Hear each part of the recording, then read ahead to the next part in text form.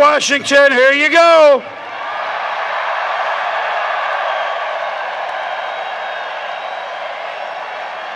There are very few players who come into the league fast and leave the league fast. Even less who enter and leave with Olympian speed. And then there's Darrell Green. Do you think that Joe Gibbs and Bobby Beathard weren't nervous at the 1983 draft with the last first-round pick because they were the Super Bowl champs, hoping Green would still be there? He was, and then he was there at cornerback for the Washington Redskins for 20 straight years, which is a record.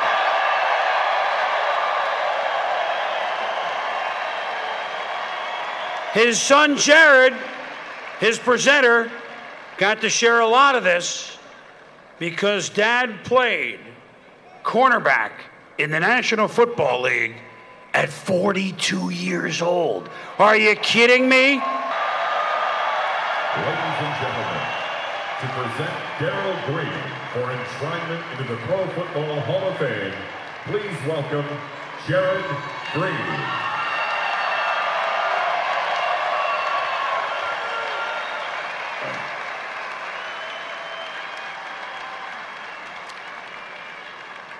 My father always encouraged me to, you gotta excuse me, I lost my voice last night. If anybody was there, you know what I'm talking about.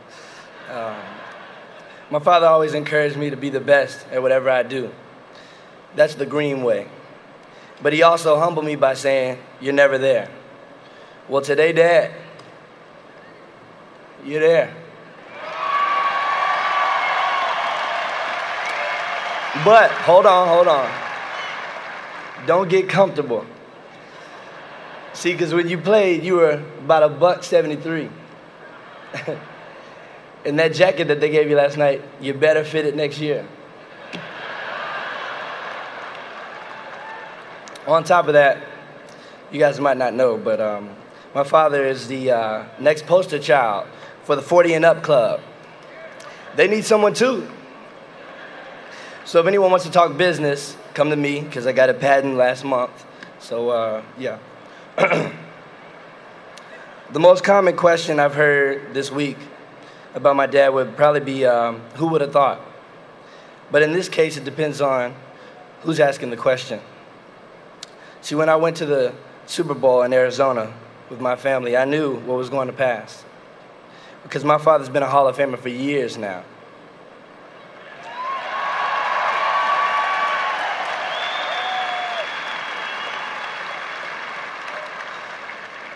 See, the definition of a true Hall of Famer is someone who is great at everything.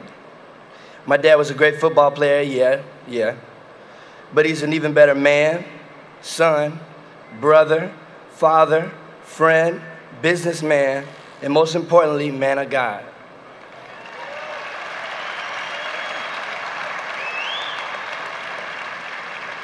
If you're out there thinking to yourself, how did he do it? Know one thing. It was all the Lord Jesus Christ. And there's no cliche about that. Before I get on with this, I want to acknowledge my family, who I represent to the fullest up here, who also make up about 95% of the crowd.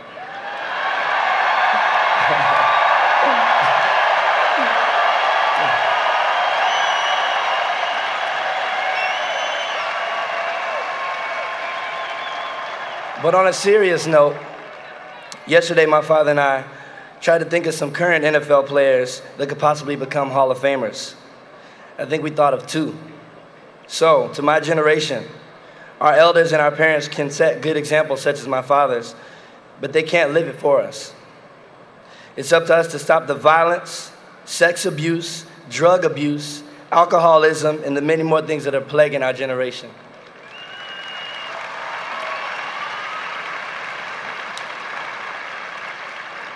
And in the same way my father was great, let's live lives that our kids will be willing to come up on stage one day and honor.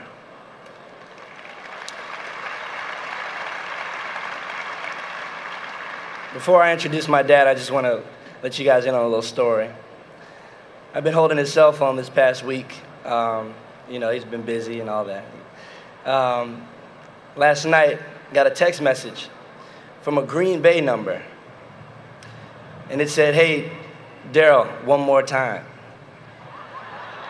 I clicked delete. No.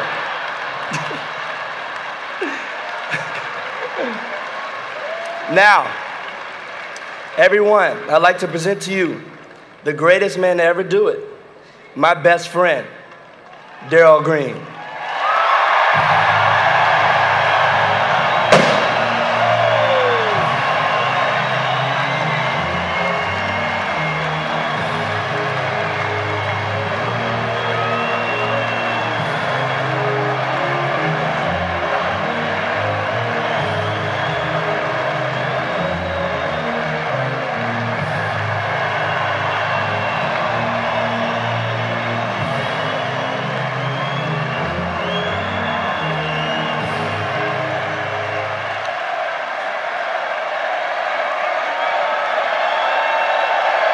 Thank you.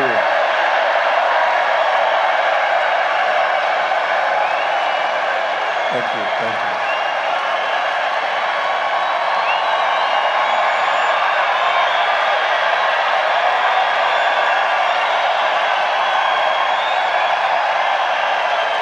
Okay, thank you.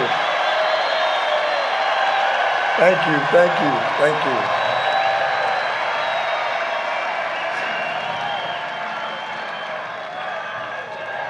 Deacon Jones said I would cry. You bet your life I'm gonna cry. You bet your life I'm gonna cry.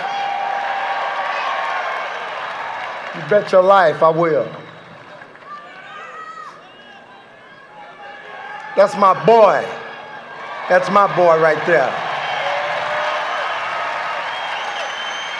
It ain't this and that. It's that. Thank God. What a great day. What a great day.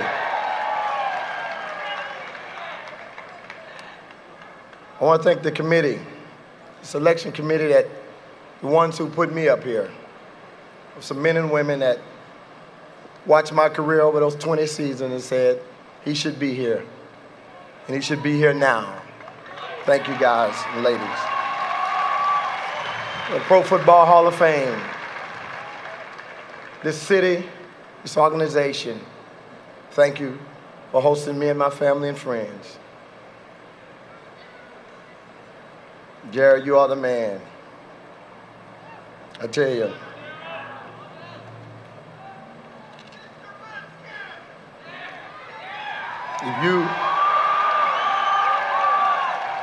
I haven't seen like everybody, but I've seen a lot in the world and material and so forth.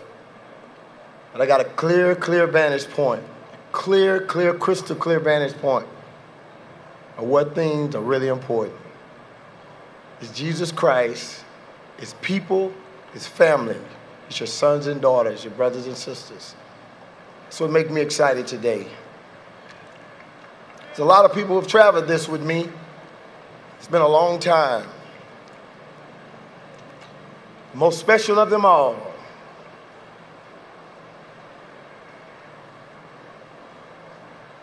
is my parents. Both of my parents are deceased. They're the most special of them all, because I'm not here. I'm not here if they wasn't here first.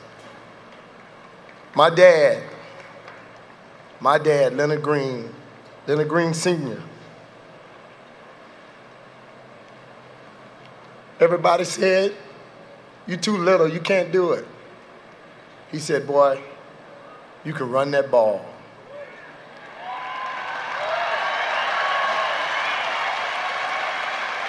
They said no. He said go.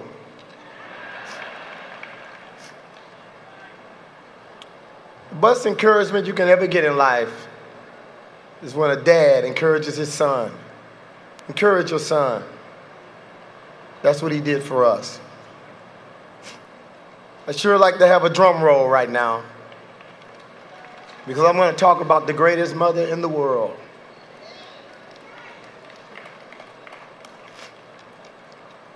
Am I gonna cry? You gotta be kidding me. You don't know my mom and daddy. Gloria Green, baby. Gloria Green.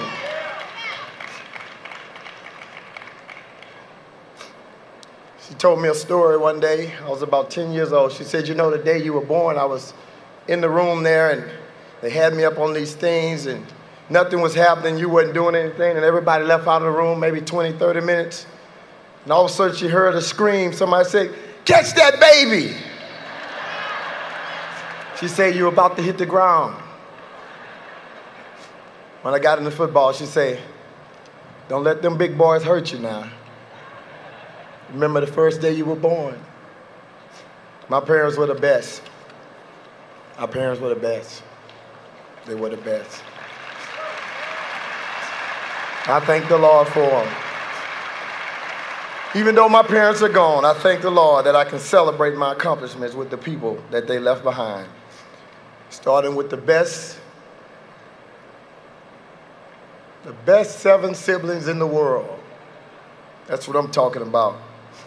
My 2 sisters, Linda Flanagan, Deborah Baran Green, my oldest brother, Leonard Jr., my brother Lester, the real athlete, one who taught me the ropes, my 2 younger brothers, Reggie and Elwin. And you ask me again, am I gonna cry? I even have 12 brothers and sister-in-laws.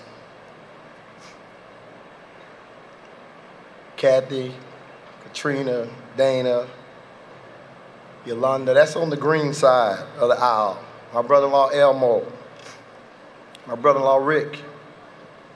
And Lynn, his wife, Robin, Rudy, Greg, Cheryl on the Finnish side, my wife's side. Tons of nieces and nephews, aunts and uncles. And also, I can further honor my mother as I acknowledge her 3 sisters. Fred, you talked about your dad. I have an aunt here. If I'm correct, I think she's 88. My Aunt Odessa. She's representing my mom. Love you. Happy birthday. My Aunt Marie Lucas, she's here representing my mom and supporting me. And my Aunt Edith Howard. Love you and thank you so much for coming to be with me. My Uncle John is here as well. Thank all of you today. From the Redskins, 20 years. She was like a mother. Her name is Miss Barbara Fry, just like a mother to me. From the capital city, my Nana, Miss Bernadine Lacey. No one can ever take the place of my mom, though. But this lady, for 23 years, she tried, and she's coming close. It's my mother-in-law, Miss Frances Finner. Thank you, I love you. And out of this same group, I'll add to that group, a man who treated me like a son, a Hall of Famer, Mr. Bobby Mitchell. Thank you, Bobby. And my late father-in-law, Mr. Rudy Finner Sr. They all had me covered. I love you all so much. Boy, I could use another drum roll right here because I want to introduce the first family, the greatest family in the world. Starting with my son, you guys obviously have seen him, Jared. They're probably sick of me telling them how much I love you, man. I love you, buddy. My oldest daughter, Crystal, is here with us today. My middle girl, Darrell. My baby girl, Joy Elizabeth. They're here today with me. Okay. And then there is the queen. My lovely wife, over 23 faithful years. Ms. Jewel Green. Love you, baby. My biggest supporter, a true Hall of Fame wife. I love you. Just a quick, during this process of trying to acknowledge friends, quick shout out to the Jesse H. Jones Falcon High School and community. To young people in that community, this is what you can do. This is what you can do. To my college football alma mater, Texas A&I, the Javelinas of Kingsville, Texas, my teammates. You guys can stand up with your blue on. It's a Redskins day, baby.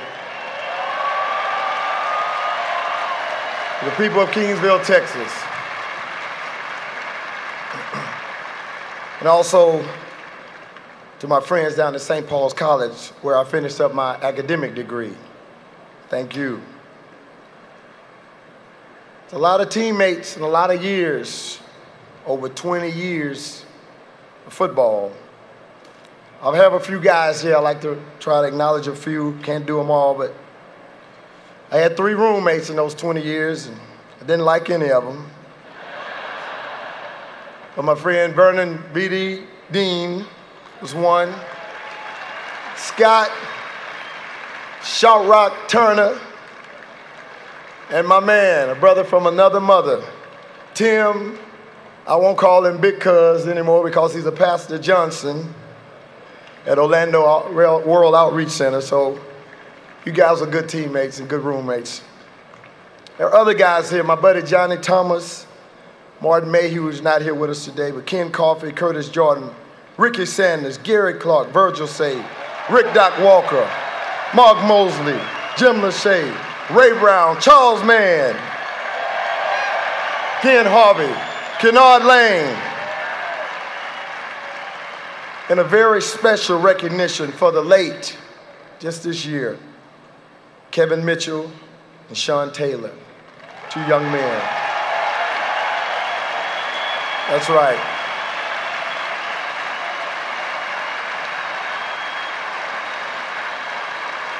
The Redskin Nation stick together. Okay, I got to get through this. Other special friends from the Redskins from years back, Mr. John Cook and Coach Larry Peccatel on the defense, and Torgy Torgerson, GM Charlie Casserly, Bubba Tyre, BJ Blanchard, my sister, Dan Raleigh, Jay Bird, Al Bellamy, John Jenkins, and Lego. They used to take care of the football field. That's how I could play 20 years. Those guys took care of the field. We didn't have this synthetic stuff. Thank these guys. And also the late Nate Fine and Joe Cuso, just to name a few. But they were the best. I finished up my last seasons, probably 3 or 4 seasons, under the great leadership, and I thank him today, of Dan and Tanya Snyder.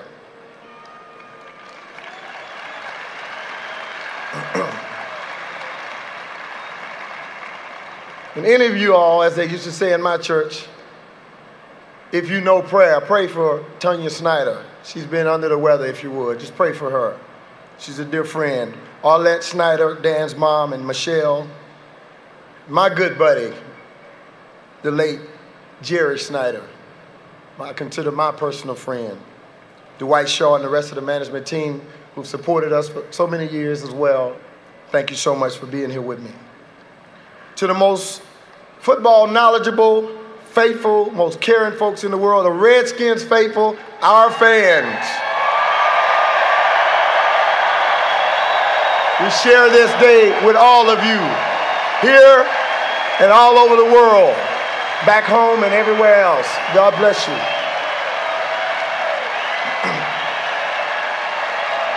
Thank you. Now, I'd like to move on real quick. Now, over the last 6 months, I've been living in a constant state of what I call introspective meditation. Basically trying to discover my story. It's been hard. In doing so, I found that there are so many stories within my story. And so I guess they can start the clock now. I'm going to try to finish this up. I've already mentioned to you an incredible story my mom told me about the day I was born and just the mercy and grace of someone seeing me. This is 1960. You can imagine what it was like then. And so I'm grateful for that. And there's another story, unique story. I met in 1971, I think. I was 6th grade. I met 2 guys. One was Cornell Green, and one was Clem Greenwood.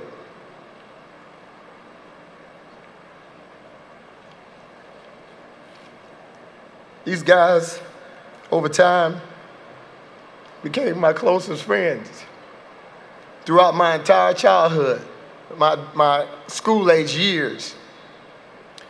We went over to Adams Junior High School in the 7th grade. We decided, Clem and I, we were going to play football. Well, we decided we would go and play for Bastion Elementary School, the school we just graduated from. We decided we would make the mile run home each day because it would be better for us to play with kids more our size as opposed to kids our age. And so we did it. Coach Jefferson and Coach Smith, they welcomed us and gave us an incredible opportunity. After we finished up that season, we were 8th graders, and those addicts had 8th grade football. Clem and I decided, you know what, we probably ought to just skip it. We're not going to play anymore. And so we went on through life, and in 11th grade, I went over to Jones High School.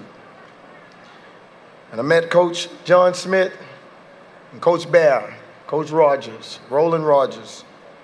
In 11th grade, Clem didn't come, and I said, Coach, I'd like to play football. And he looked at me, obviously about 5 foot nothing and 100 and no pounds. But they put me on the junior varsity, and I played. I did well. And the next year, Coach James Bo Humphrey, he's here with us today. He invited me to play and start at the cornerback position. About 145 pounds on my senior team as a varsity player. And at that point, I realized I was on my way, baby. I'm on my way. Hey, Coach, I see you back there. Yes, sir. Thank you. Coach, I'm going to tell on you. They say you told me this was your first time ever flying in your life and you're 79 years old. Y'all think the Hall of Fame is not important? Give him a hand.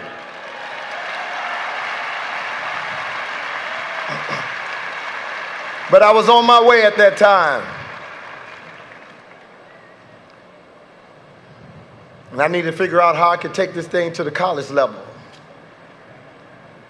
An opportunity came again in the form of Coach Fred Jonas. He came and met up with Coach Humphreys, and Coach Humphreys said, well, I got a little kid you might want to look at. Came over there and talked to me and said, well, look here, son, I think I'll give you an opportunity. I don't have a scholarship for you, but we can get a grant. I said, Coach, let me check my options first. I'll take it. So I went with him. And when I went to school, Cornell went with me too. He wasn't a football player, but he went as well. And I was homesick from day one. Matter of fact, Coach, you got my $20 my mama gave me. I want it back. She gave me $20 to ride the trailways home. And I attempted on several occasions to escape. And he took my money. But one day Cornell said, man, I got some guys, we're going home. Met a guy from another school, he drives a car. And somehow our wires got mixed up, they left me, and I cried the whole weekend. And Monday morning, they were talking about this car wreck. And it was Cornell now. And he didn't make it. He didn't make it. And I didn't make that ride either.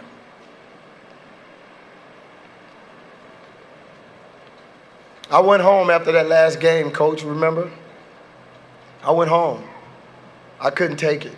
I was homesick. I lost my friend.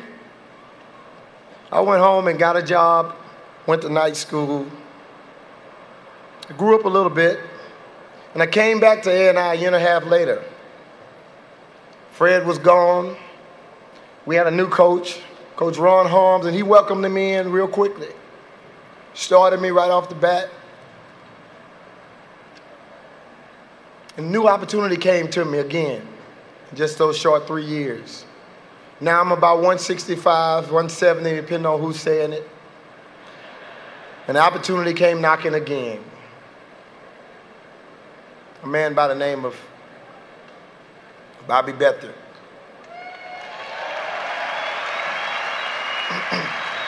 So they drafted me. Put me in the draft, and I'm going to the Redskins. And 2 weeks before I get ready to go, I'm at home. I'm pulling up on a Sunday morning to my mom's house after church, and this young girl from the community runs up to my car, and she's screaming and she's hollering, and she said, Clem took his own life. And so I came to Washington, D.C. Both of my buddies were gone, my 6th grade best buddies. It was tough. But when I went back to A&I, I met a family. They were the Melendez family, and a good friend named Doug Taft. And they told me about a man named Jesus. Jesus saved my soul. He gave me a different perspective on life. He showed me that I can be a man and I can walk right, the things my son talked about. I can have integrity, I can be honest, I can be faithful, I can be true.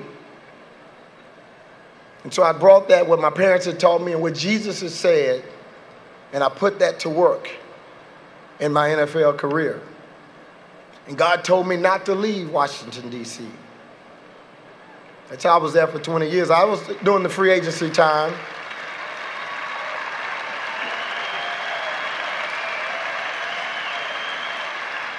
Yes, I was a part of that.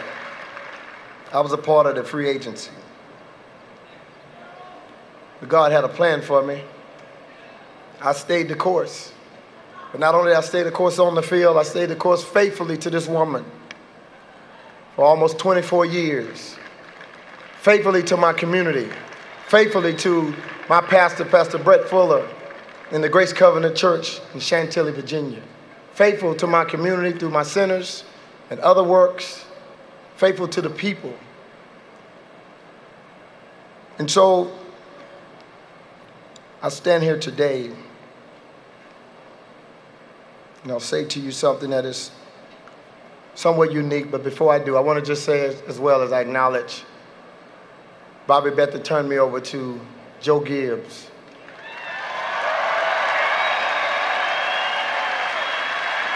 And he turned me over to Richie Pettibone.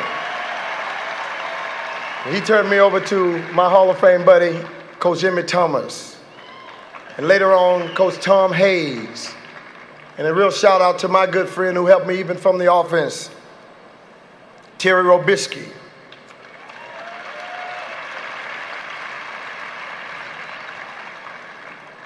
And I continue to move forward, continue to stand strong. But these are the men and women, the people who've given me the opportunities to stand up here. They've given me the support to stand up here. And so as I prepare to close, folks, there's 2 things that I know.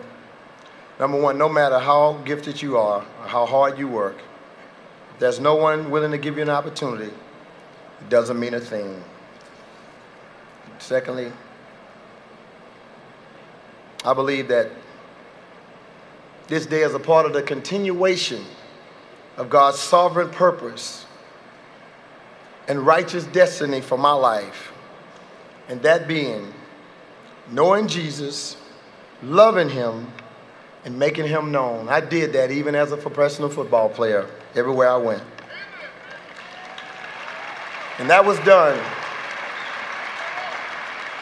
through the visibility, the influence, the access, all that God gives us, the Lord gives us while we play a childhood game. Can I tell you today, at the expense of sounding real self-righteous, I belong here. I belong here. I belong here. I belong here because I know what to do with it. I know what to do with God's fame, with God's dollars, with God's visibility, God's influence in relationships. I know what to do with it. To Jesus be the glory. Thank you. Bless you.